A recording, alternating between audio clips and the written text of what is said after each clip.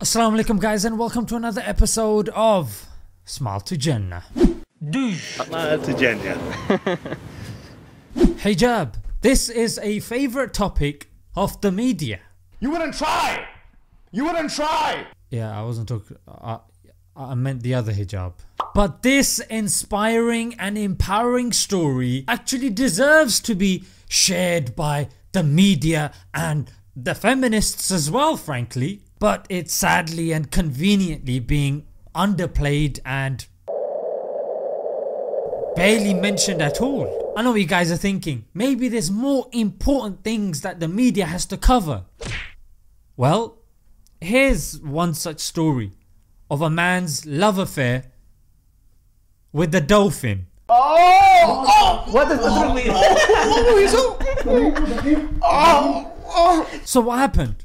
Well, a Muslim lady was stopped under Schedule 7.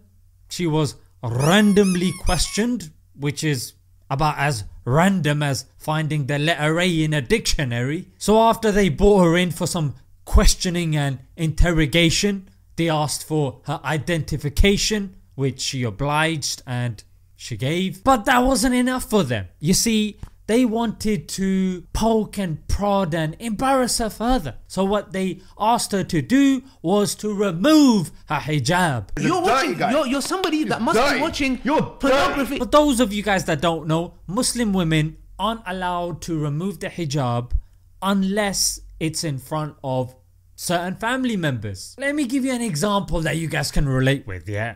Think of them as the Mandalorian. It's against their creed to remove their helmet. I need to remove your helmet if I am to save you. Try it and I'll kill you. It is forbidden. No living thing has seen me without my helmet since I swore the creed. So I guess she's like the womandalorian. Huh? See what I did there, yeah? Not just a pretty face, my friend. Another example is the famous artist Sia, who doesn't like showing her face. What makes this the right decision for you to turn your back away from the camera? Well, I don't want to be famous or recognisable. In case you're wondering why people aren't making a big deal with her, it's because she's not a Muslim. Dang! But we don't know what she was guilty of. Maybe there was a reason why the police asked her to do that. She should just be following the law. I mean, as Muslim we follow the law of the land, mate. What are you doing? Is she even a Muslim? Alright, calm down. There we go. Let's hear what the police have got to say for themselves. I have no idea of the positioning of your ears. You might not even have any ears. What? Bro, what are you talking about, man? Whilst being in a conversation where the other person is listening and responding to you, for an average person that's enough of an evidence that the other person has ears. But not for the Great British Police. No, no, no, no. Apparently there's another part of the body which helps us hear things. This is most likely gonna be the biggest breakthrough of the century, where no other scientist or doctor has told us of another part of our body that can hear stuff. Nobel Prize is waiting for the Metropolitan Police. And you know what? I think I've unearthed some footage that the police requires as proof that a person has ears.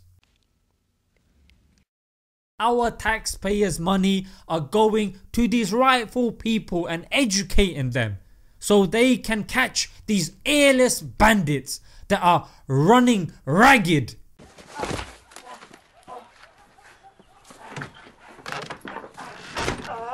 When the police is done, they need to get back to going to the park and making sure people aren't sunbathing during the coronavirus lockdown. It's a lockdown, which means you don't just come here and sunbathe. Can you please just leave? And they go on to say, you might end up being arrested because you wouldn't let us take a photograph of your hair. Imagine going to prison, yeah? What are you here for, mate? Yeah, I'll stab someone in the eye. What about you? Yeah, I robbed the Bank of England. What about you? I didn't let the police take a picture of my hair.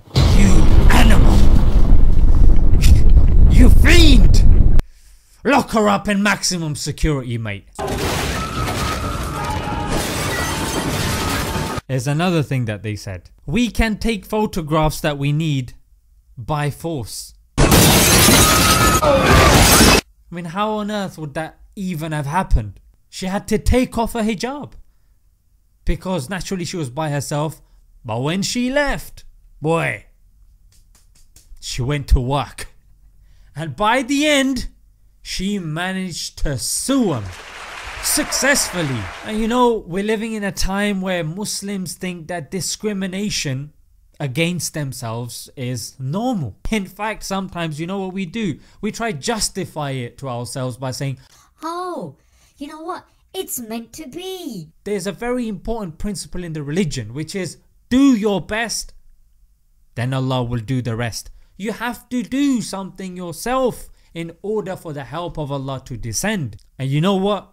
She's a hero of resolve, of empowerment, of religiosity and strength. May Allah bless her and make and raise many more like her. Ameen. Until next time, Assalamu alaikum.